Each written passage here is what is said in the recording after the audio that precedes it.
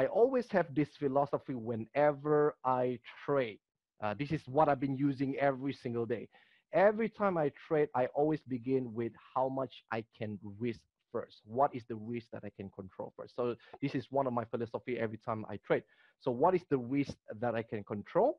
Okay, that I can accept. Like what in your book right here, I have to be agree with you, Philip. In fact, your book Trader's Mentor is really, really awesome. Like Adam Grimes, Gary Yang, one of the traders that I feel I got resonate with him. I feel like I've got connected with him, Gary Yang from Singapore, right?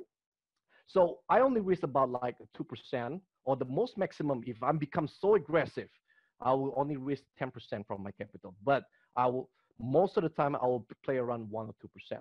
Okay.